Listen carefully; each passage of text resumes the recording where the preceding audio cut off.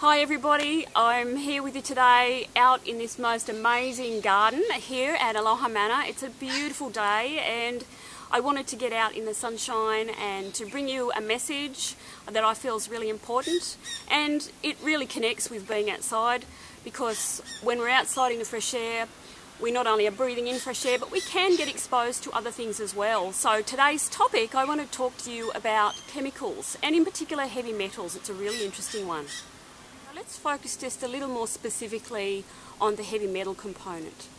And I want to talk about this because I've had a couple of clients over the last few weeks that have had some pretty interesting health concerns unfold due to heavy metal toxicity in their body.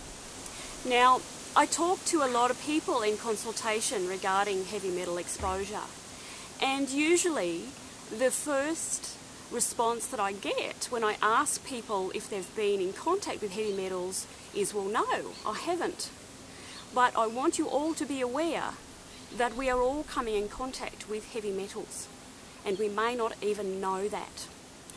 Just as an example, if you are eating food that is non-organic, you can actually be ingesting a heavy metal called cadmium.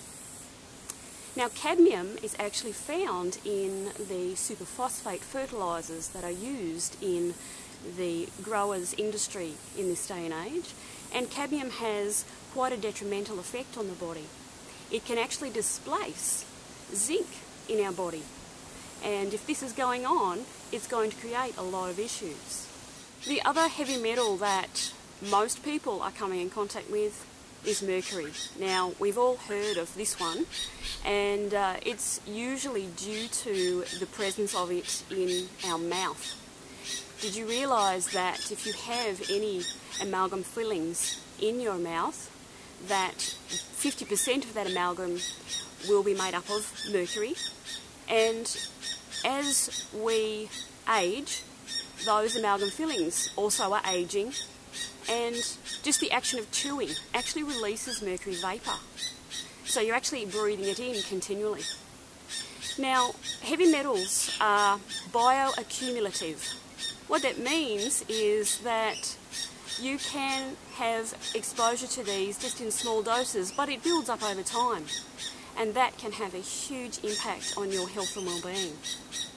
So those two, the cadmium and the mercury, that's just two of a number of heavy metals that we can be exposed to.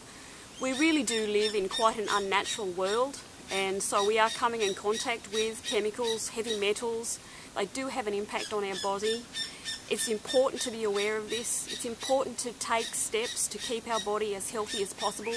That includes eating good, wholesome, nutritious food, organic preferably, because it's going to bring you more nutritional value without the chemicals. So until next time, I'll have another topic out for you very soon. Let's stay in touch.